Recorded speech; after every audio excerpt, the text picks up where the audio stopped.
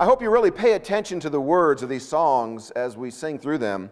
I was looking through this last song, and I was realizing, this is really the whole ideal human experience all the way through this song, summed up in 5 short verses. I mean, it starts off, Jesus, what a friend for sinners. Oh, brethren, that is true.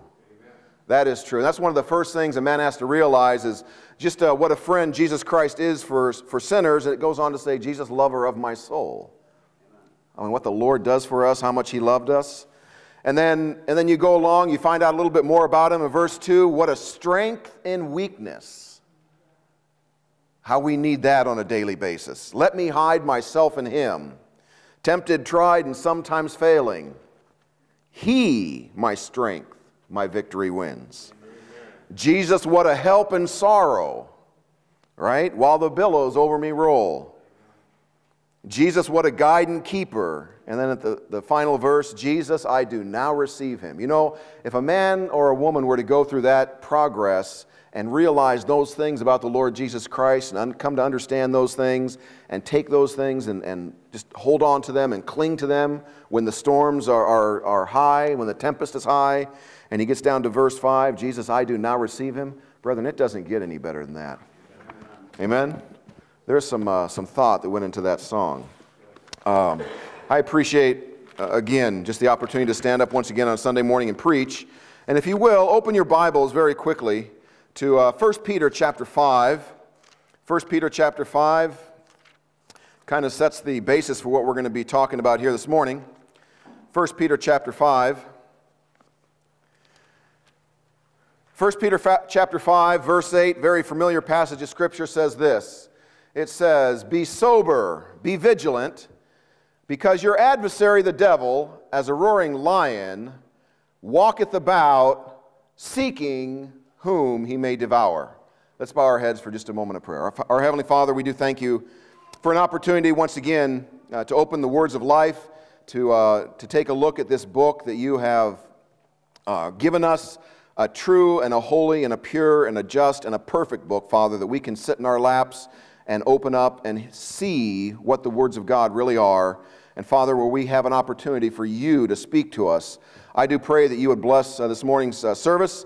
Lord, I know that some of these things we're going to be talking about, each and every one of us have to navigate through at one point or another in life.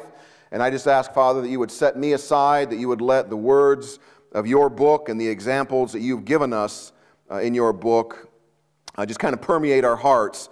Father, maybe they would be some balm from Gilead, Lord, some salve that will heal some wounds, maybe some things, Father, that would just be an encouragement and a help to us as we navigate through this thing that we call life and as we face the trials and the storms that we are so often faced with. Again, we thank You for being a great God. Thank You for being holy, holy, holy, holy, for being mighty, and Lord, for watching over and taking care of us. And we just pray now all these things in Jesus' name. Amen. 1 Peter 5:8 says, be sober, be vigilant, because your adversary, the devil, that's your adversary, we know that. But he's as a roaring lion, and he walketh about seeking whom he may devour. Now, I got to looking at that passage of Scripture there in the Greek a little bit, and I got to thinking about it, and I got to just studying and doing some studying, and I'm thinking that maybe the Greek word for lion doesn't really mean lion. I'm thinking maybe it means something like that. I get it, that's not a lion, but it was kind of an interesting graphic. And brethren, it depicts exactly what the devil would like to do to you. Amen? It reminds us that the devil is a roaring lion and that the devil does walk around this earth, walk around your house, my house, everybody's neighborhood, in everyone's town, in everyone's state, in everyone's country. And the devil walks around and looks and sees, where is there somebody that I can devour? And he's constantly vigilant, constantly on alert, looking around for someone that he can devour. And that is why the Bible told us that thing, and that is why we have to operate with that in mind. So I titled this sermon here this morning, The Devil Wants to Devour. Amen? Something that we know very well, but the devil wants to devour. And you know, the devil doesn't really care what method he will use to devour you. Amen. He's got lots of tricks up his sleeves. I just listed a few of them here, and it was very easy to come up with a lot. I listed, he will devour you with family. He will devour you with your friends. He'll devour you with fear. He will devour you with folly. He will devour you because of your finances. He will devour you because of your fellowship. He will devour you when you get to a place of frustration. He'll devour you when you get to a place where you've been forsaken. You noticed that was very illiterate of me, or very, yeah, right? I can't read, so I just had to use the same words in the dictionary under the letter F. But the devil doesn't care, folks. I could have went on and on and on, but I ran out of F's. No. The devil doesn't care what he has to use in your life to devour you. It can be something simple, it can be something complicated. It can be something small, it can be something large. The devil in your life, quite frankly, is simply a ticking time bomb, and you have to be ever vigilant and ever aware that he is there. Amen? And I know we talk about that, and yes, I know Brother Sean just made reference to Halloween, and the best part about Halloween is A, it's over, but B, they have the candy on sale afterwards. Right? Yeah, 75%. See, he even knows how much the percentage discount is right now. So that's, I love it. But the devil walks around seeking whom he may devour. And brethren, he'll use anything that he can use. That time bomb is just waiting to go off in your life and destroy your household. Destroy everything that you've worked to become, everything that you've worked or you're striving to become. Right? The devil's a roaring lion. He walketh about seeking whom he may devour. And let me tell you something, brethren. He is very good at it. All right? He is very good at it. And I know we've talked about this before, but every once in a while, we just need to take a moment back and just reevaluate and remind ourselves who our enemy really is and what it is we're really fighting. Amen? Amen. The devil wants to devour. He wants to devour you with destruction like you've never felt before. Turn in your Bibles, if you will, to Job chapter 1. Job's a phenomenal book in your Bible. And every time I start getting down, every time I start struggling, I go back to the book of Job and I do some reading.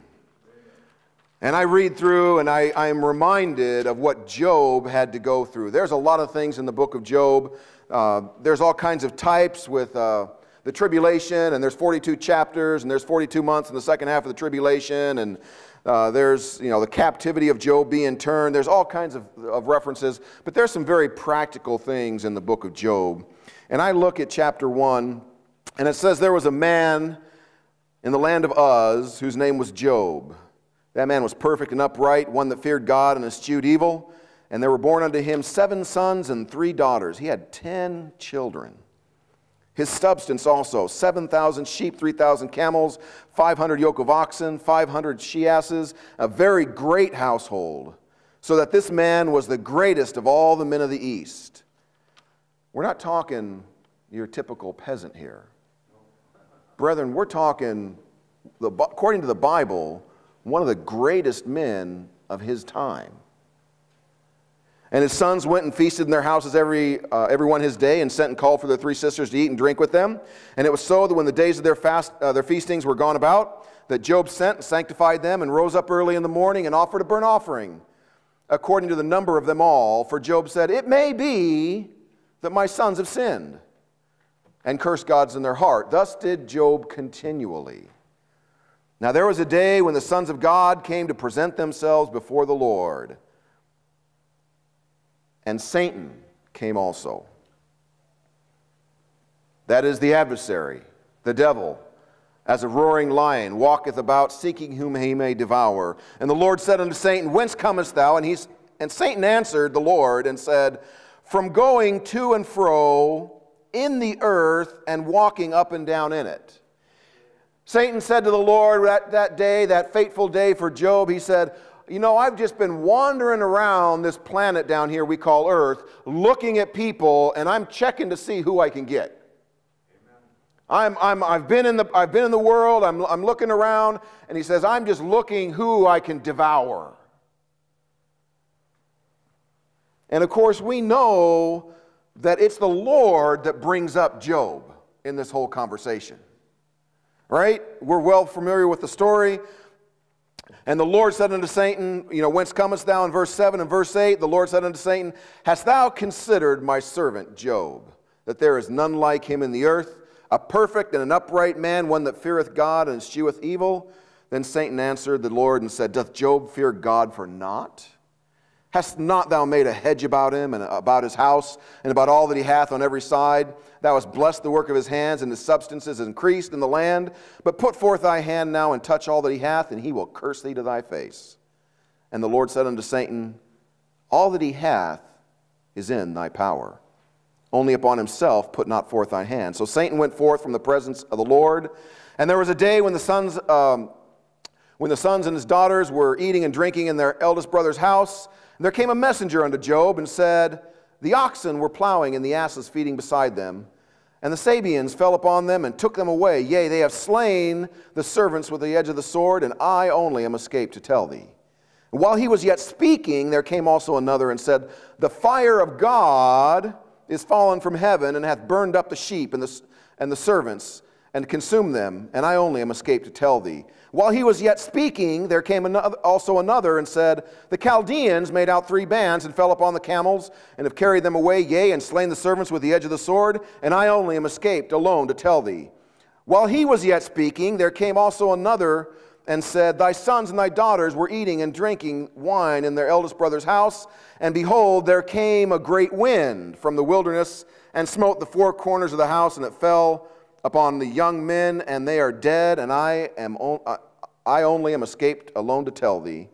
Then Job arose, rent his mantle, shaved his head, fell down upon the ground, worshipped, and said, naked came I out of my mother's womb, and naked shall I return thither. The Lord gave, the Lord hath taken away. Blessed be the name of the Lord. In all this, Job sinned not, nor charged God foolishly. Your adversary, the devil, as a roaring lion, walketh about, seeking whom he may devour. Brethren, Job was a good man, according to God. Job was a good man, and Job had to face destruction in his life like you and I have never had to face. Amen. Amen? Amen.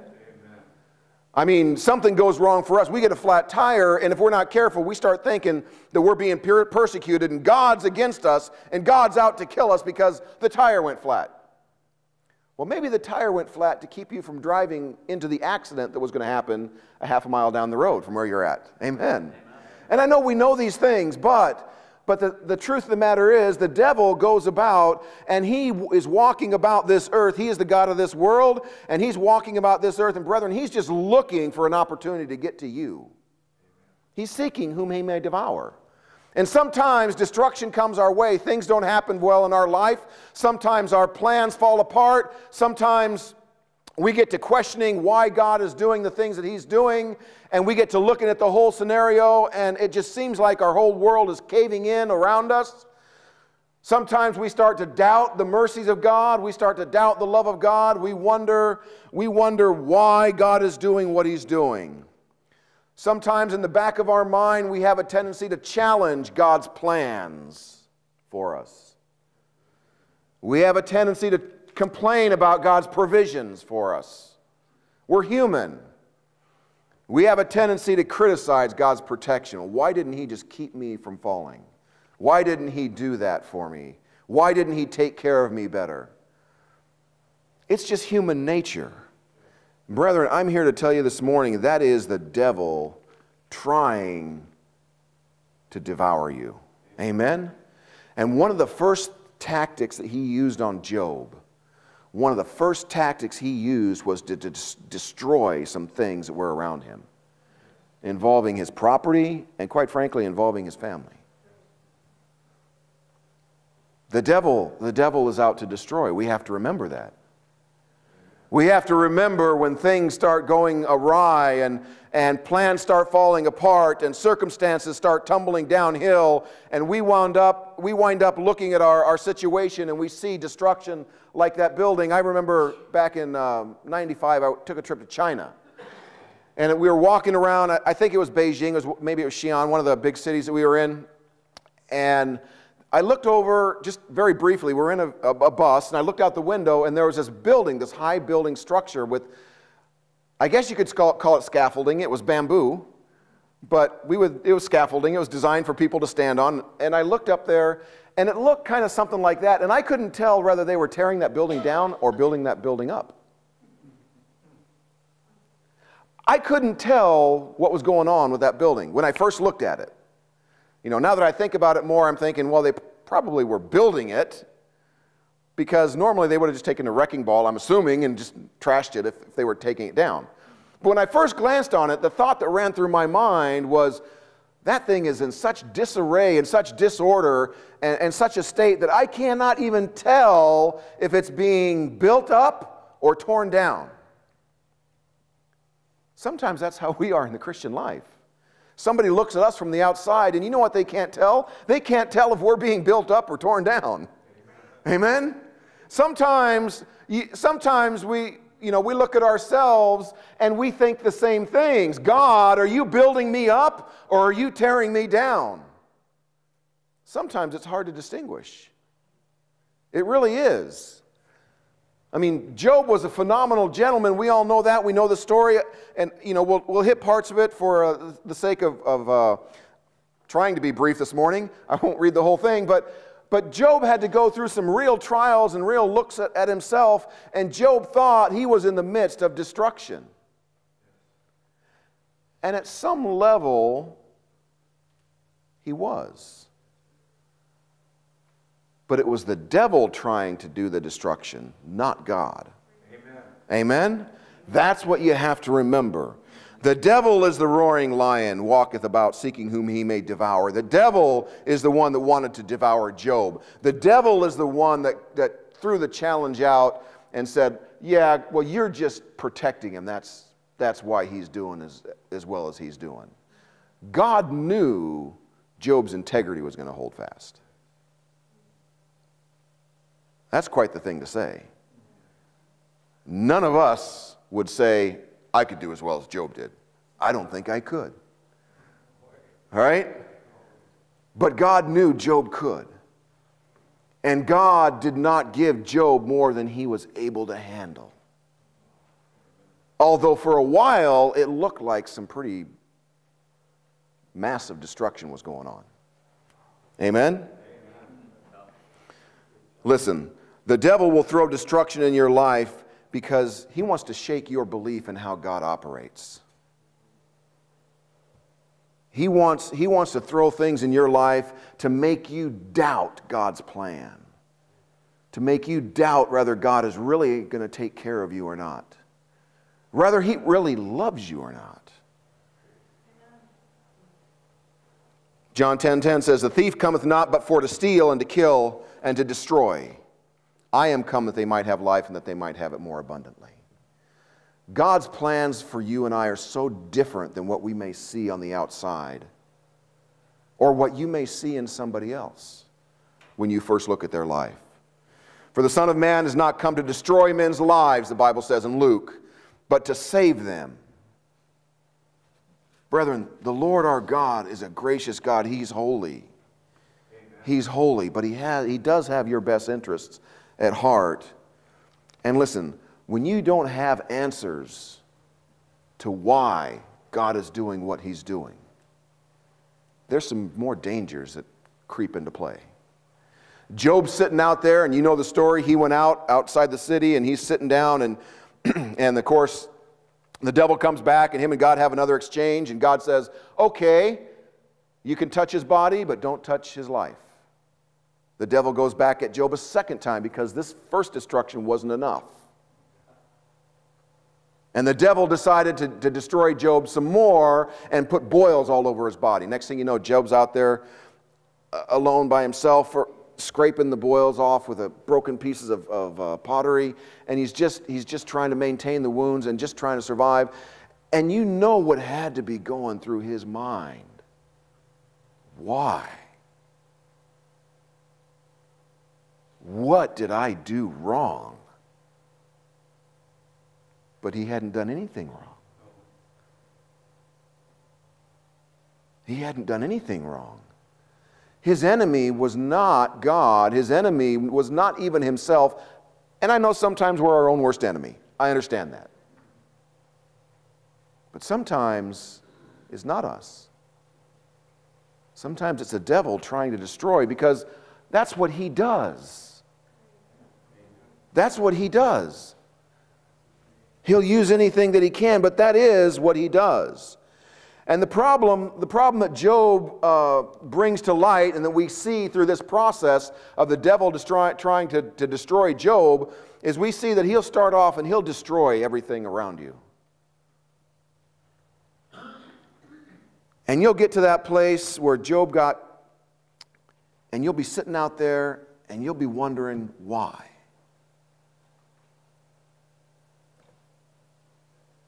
And if you don't have any answers, if you can't rationalize what's going on, there's another step that takes place in the process of the devil devouring you. And that is this. Look at Job 3. Job chapter 3.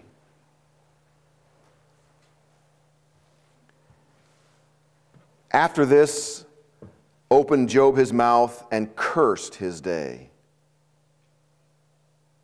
This is where that destruction got Job. The devil started off just trying to destroy some things around him, and he did a pretty good job of it too. Everything. Job's trying to figure out why. Job can't figure out why. Job's not in on what just happened in chapter 1 that you and I can so easily read and see. Job's not aware of that. Job doesn't know that Satan's up there battling back and forth with God, and he's the one caught in the middle. Job just knows, I just lost 10 children. I just lost all my possessions. My wife is now nagging me to curse God and die. What is going on? And we'll talk about Job's friends. They come up, and you know they don't help him an awful lot either. Job opened his mouth in verse 1, and Job, after this, opened Job his mouth and cursed his day. And Job spake and said, let the day perish wherein I was born, and the night which it was said, there's a man-child conceived. All right, verse 8, let them curse it and curse the day who are ready to raise up their mornings. Verse 11, why died I not from the womb?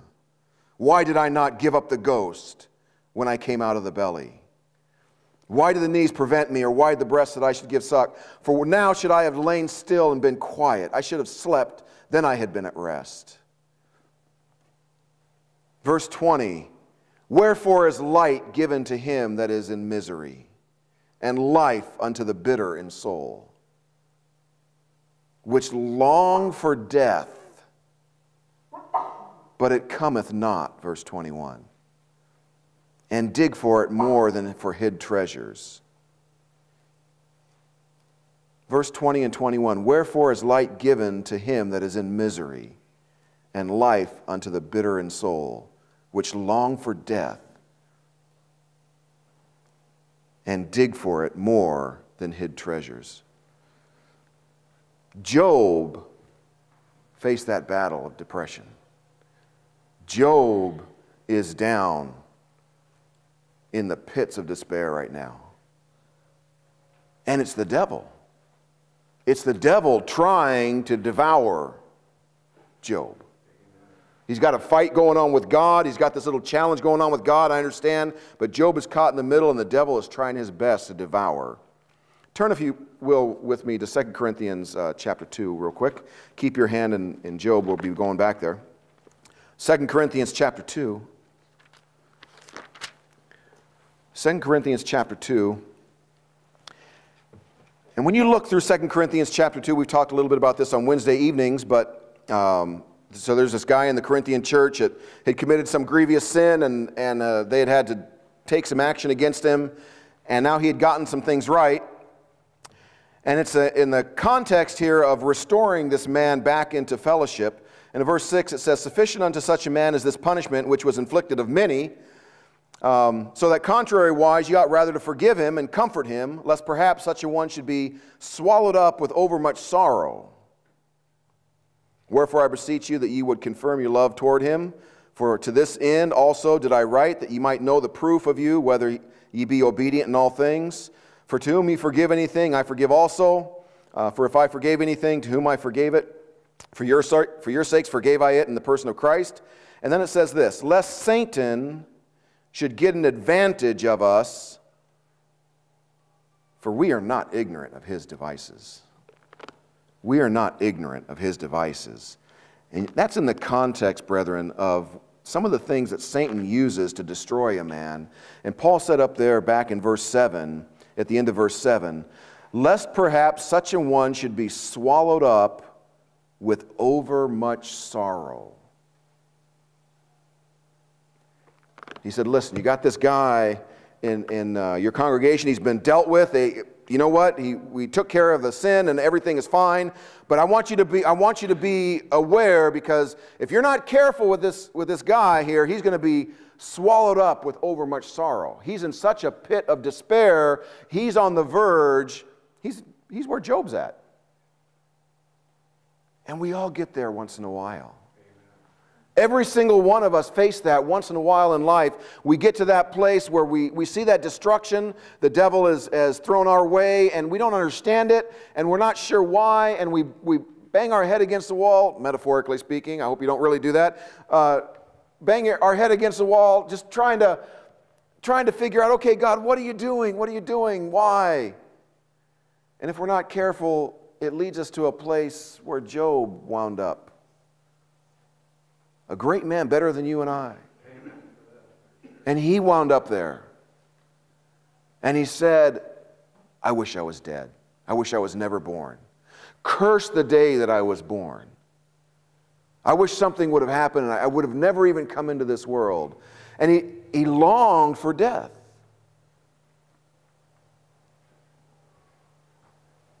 Your adversary, the devil, walketh about as a roaring lion, seeking whom he may devour. And he tried to devour Job. And it started off by some destruction with some things around him.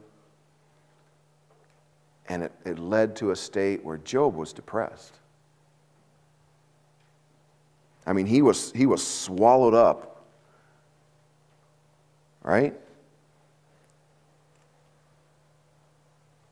Job was at this place in his life where nothing was going right, nothing was happening. He couldn't understand what God was doing. He didn't see.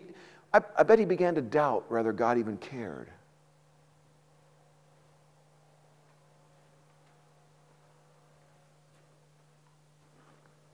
Man, everybody goes through that at one point in time or another. You know what we worry about? We worry and we get to thinking that somehow or another God's forgiveness is insufficient for us. Because, I've messed up too much. How many of you, I don't need a show of hands, because I know every one of you would raise your hand. How many of you had that happen to you before? Oh, God can never forgive me for that. We get to thinking that the fellowship with God is inaccessible. There's no way I can be around God or God's people or God's place. I'm just so bad, there's just no way I can have fellowship with God anymore.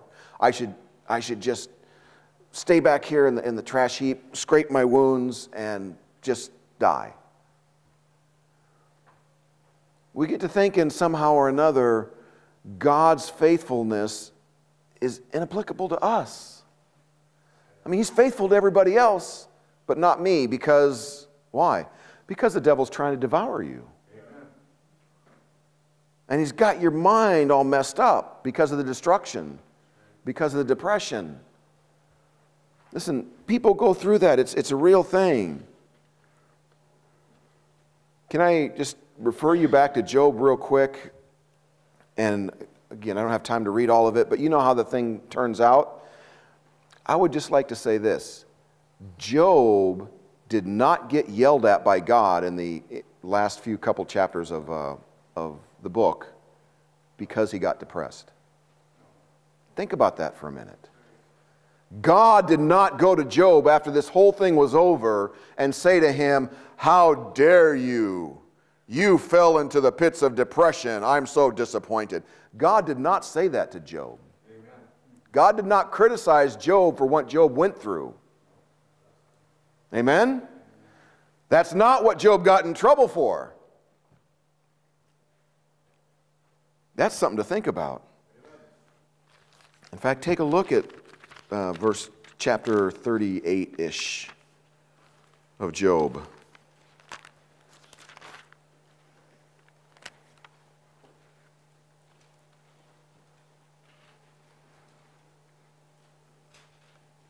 Chapter 38, the Lord finally, Elihu's finished speaking, who's winds up being a pretty good fella, but chapter 38, the Lord finally chimes in and he says, "Then the Lord answered Job out of the whirlwind and said, Who is this that darkeneth counsel by words without knowledge?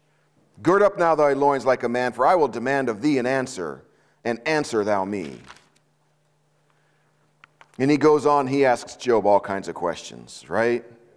And he goes and just asks Job over and over and over, and for brevity, I'll get to the end of it. Take a look at Job chapter 40, verse 2.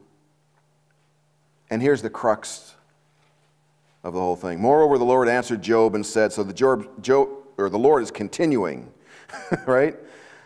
"Moreover, the Lord answered Job and said, Shall he that contendeth with the Almighty instruct him? He that reproveth God, let him answer it." You know, all this stuff that Job went through, getting to the place where, brethren, he just wanted to sit back in that trash heap back there and just die. And the Lord didn't yell at him for that. The Lord did not find fault with the fact that Job had a rough time when he went through these trials. The Lord found fault in Job because Job kind of thought he knew better than God did. Yeah, I know. Right? Job kind of got to the place where his pride got lifted up a little bit, and Job got to thinking there for just a split second that, he could tell God a thing or two. And the Lord said, "Whoa, time. Okay, now you've crossed the line. You can't go." He didn't yell at him because of how he endured the destruction and the depression. He endured it well. Was it tough on him? Yes, it was. But he endured it. The Lord dealt with Job because he got a little haughty in the end. So here you have the devil as a roaring lion walketh about, seeking whom he may devour. And you or I are on his list. And sometimes the devil is going to try to devour you with some destruction in things in your life. He doesn't care what he uses, but he'll do some destroying. And you'll look at some things and you won't understand why it's going on. And brethren, you will be tempted to question God. You'll be tempted to go down that same path Job went down. And that leads to a place of depression. Job got there in chapter 3, and he said, curse the day that I was born. I wish I was never even born. And he goes on and on and on and on. And Job is understandably depressed. And the Lord doesn't yell at him for it. That's the wild thing. See, all too often we think when we get down in the dumps like that, or when we're in that place, we think there must be something wrong. I think That's a natural human emotion that you're going to go through when things happen. I don't know of any way to escape it. Well, praise the Lord, I just lost 10 children. How do you escape that? That's unrealistic. Right? I think the Lord knew exactly what Job was going to go through. I think the Lord knew the depths to which Job was going to have to sink and struggle in this challenge that he had going on. But the Lord also knew, deep down inside, I've given Job something down inside of him that'll sustain him through it all. And it did. And the Lord did not get upset with Job for being in the pits of despair. Amen? Amen. Now, when Job got a little haughty and thought he could tell God a thing or two, that's another story. Okay? That pride thing will get the best of us. So the devil will come after you, and he'll try to get you just by destroying things in your life. Either you physically or things around you, people that you care about, things that you have. He'll try to get you off kilter, to devour you by destruction. If that doesn't work, he'll take you to a place where depression sets in. And he'll try to devour you with depression. Right? That's what Job went through. Let's go back to Job chapter 11. And there's another thing that the devil will try to throw at you in the midst of all this. The devil will try to devour you for the sake of D's. I've used doctrine. Amen. He will try to get you to get your thinking wrong about how God operates, about what God's doing, about how God is in control. Listen, Zophar, one of the three friends of Job, pops up in Job chapter 11. Then answered Zophar the Naamathite and said, should not the multitude of words be answered? And should a man full of talk be justified?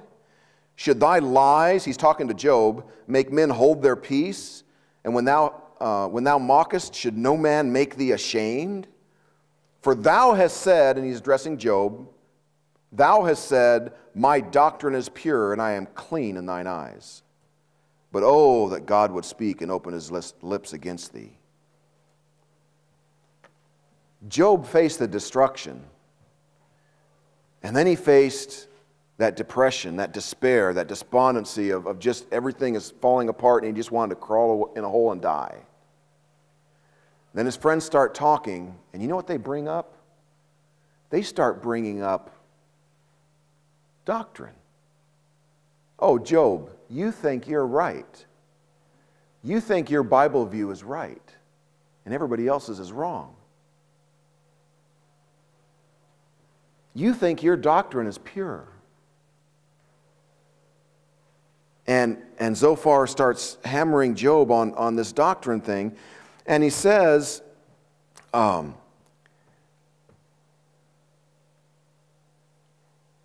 should not the multitude of words be answered, and should a man full of talk be justified? Should thy lies make men hold their peace? For thou hast said, my doctrine is pure, verse 4, and I am clean in thy eyes. But oh, that God would speak and open his lips against thee, and that he would show thee the secrets of wisdom, that they are double to that which is. Know therefore that God exacteth of thee less than thy iniquity deserveth. Let me ask you this, was that statement true? Does God require of us what we really should be paying as far as punishment? No.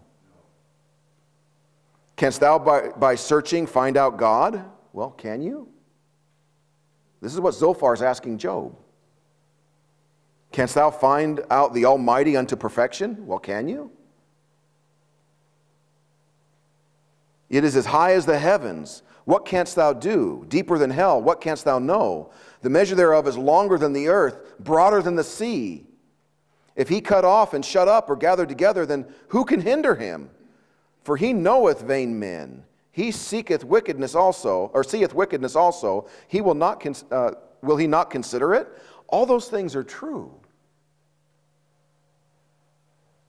Interesting.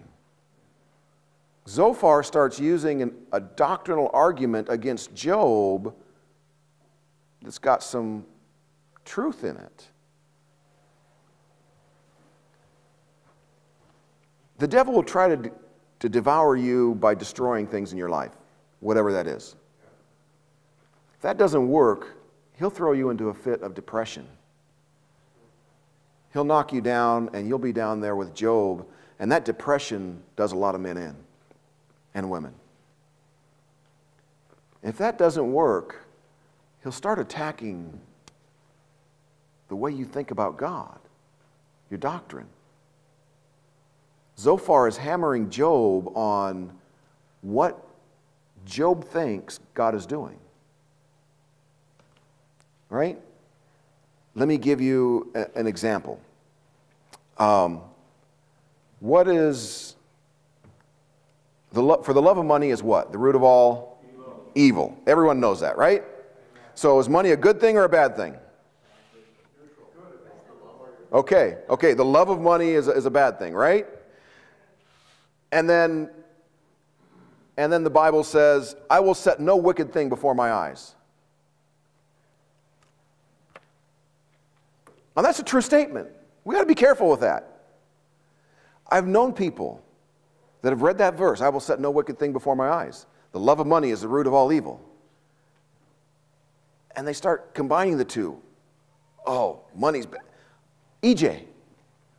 Maybe I've told you about EJ before. Every time we see a black helicopter flying around, I think of EJ.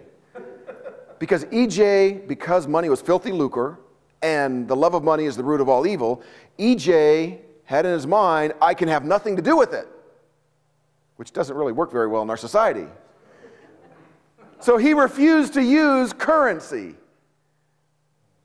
He bartered. He would have silver, and he rode around on a bicycle because he didn't want to set any wicked thing before his eye, and money was wicked, and it sounds really good, kind of. If you're EJ.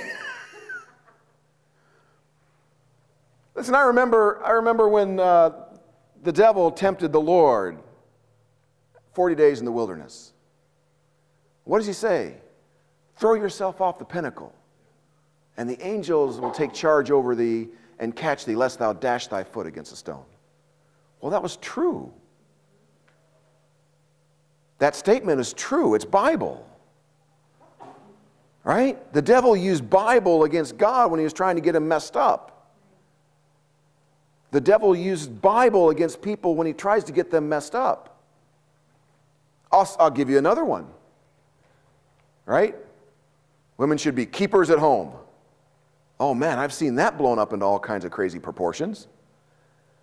The devil uses a hint of truth, a truth principle, and misapplies it. Why? Because he's trying to devour you.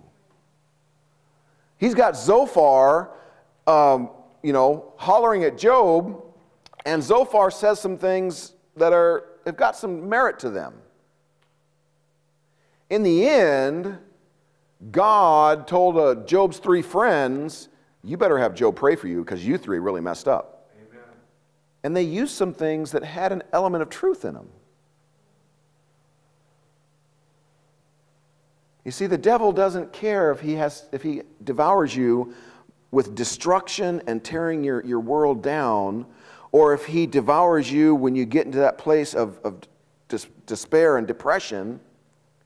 And if those 2 things don't work, listen, he'll move on down to the 3rd line, and he'll try to mess you up with some doctrinal stuff. He'll get you thinking really weird about some of the things the Bible says. Right? I mean, we laugh at this example. It's very common. Everything, let him that stole steal no more. So if I stole $100,000 last year, I can't exceed that amount this year. All right?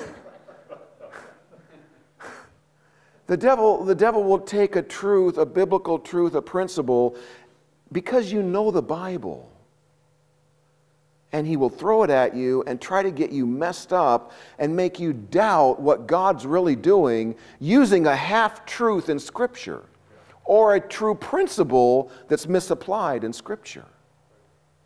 So you got these three friends of Job, and it's got nothing at all to do with Job doing anything wrong. It's a battle way above his pay grade. And these three friends are sitting down there using biblical principles and precepts, doctrine, if you will, to try to tell Job what's wrong with him. And there's nothing wrong with him.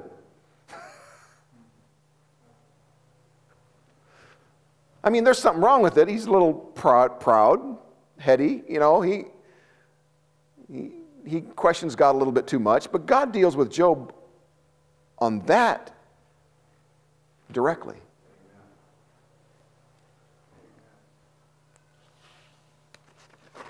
All right?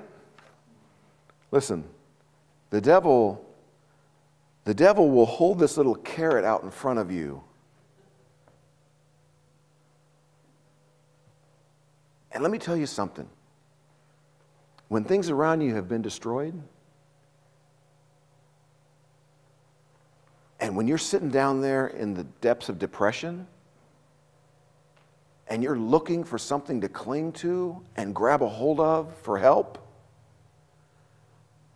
the devil will dangle that Bible carrot out there in front of you. Just like he did Job. What was he? He was trying to get Job all twisted up in his head so Job would get mad at God and curse God. That was the whole point of the exercise between the devil and God, right?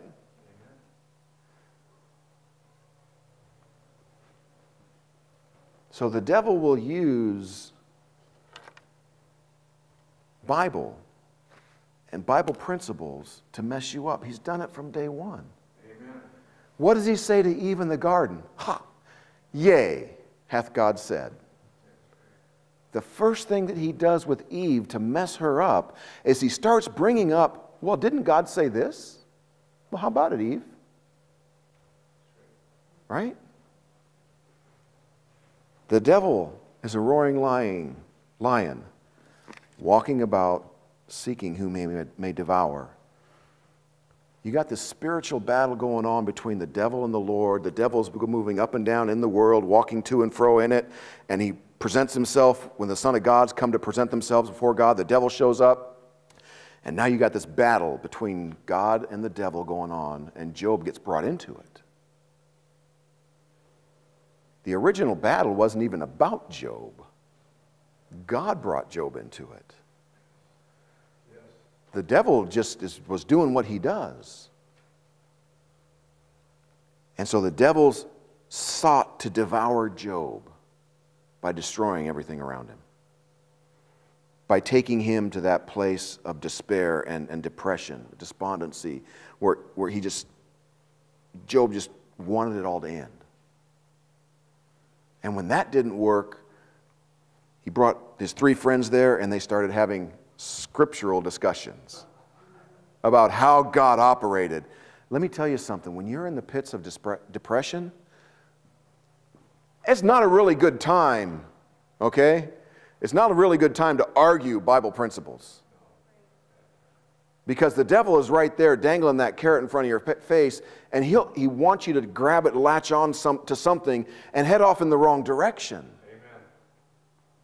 Why? Because he's only after to devour you. That's all he's cares about. That's all he's worried about. And unfortunately, because we're in that state where things have been destroyed, now we're depressed, we're not thinking right. And it's easy for the devil to trick us up in doctrine. Job didn't fall for it. All right? Job didn't fall for it. Job, in chapter 12, verse 9, said, "Who knoweth not in all these things that the hand of the Lord hath wrought this?" He said, you know what? I don't care how bad things have gotten. I know God's in charge. Amen. God is in control. I don't care what I've gone through. I don't care what I've been through. I know God is in control. And ultimately, it's Him I've got to rely on. to get me out of this.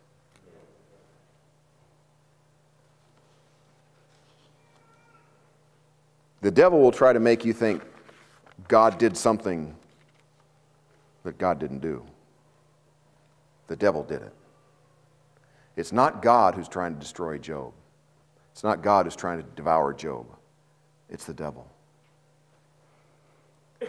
And all Job had to do was hold fast his integrity, and God wins. All right?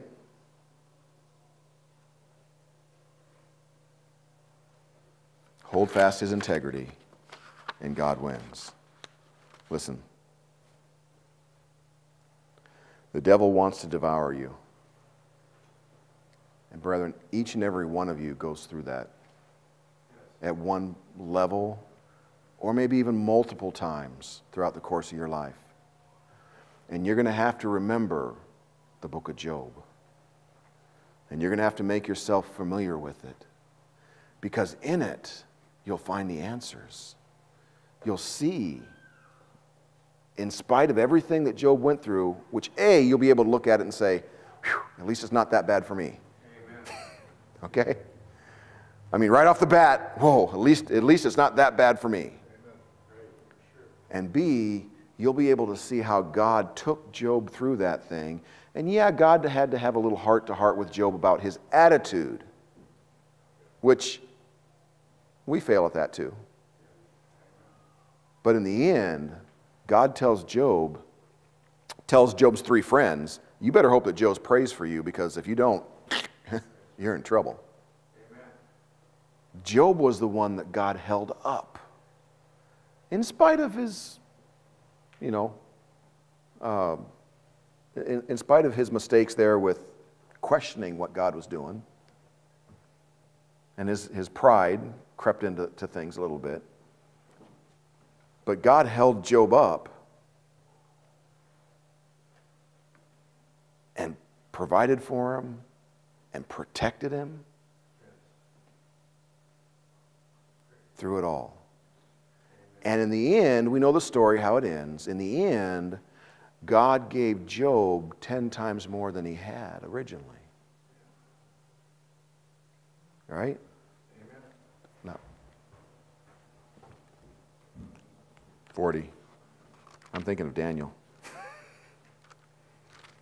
He gave Job more than he had. In the end, God took care of Job.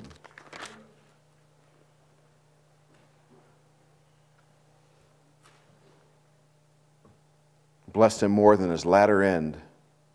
Verse 12, chapter 42, verse 12. So the Lord blessed the latter end of Job more than his beginning. For he had 14,000 sheep, 6,000 camels, 1,000 yoke of oxen, 1,000 she-asses, also 7 sons and 3 daughters. In the end, God took care of it all.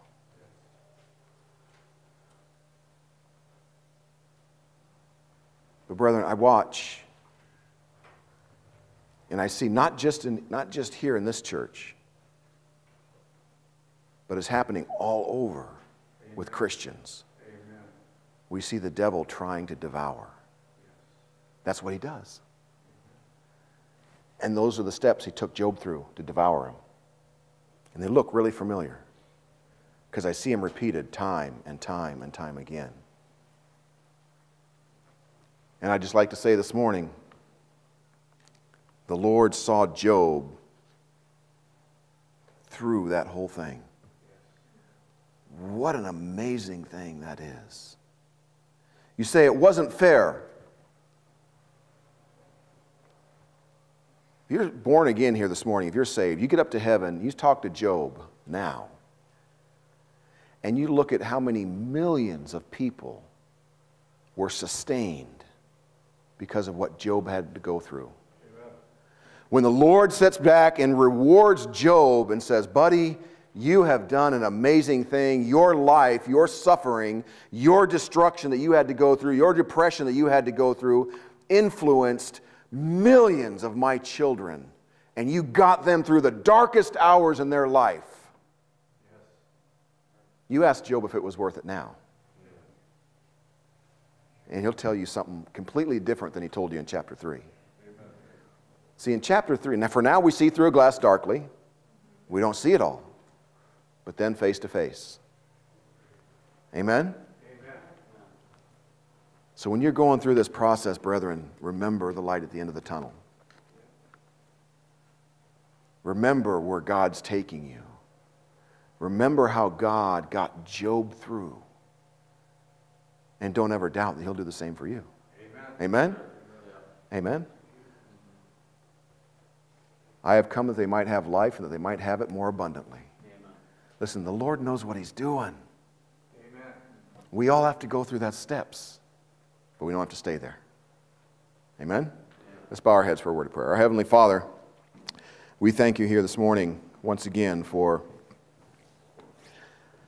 the Bible, for raising up men like Job, Father, a far greater man than myself. But Lord, I thank you for allowing him to go through that struggle. I thank you for allowing him to go through those trials.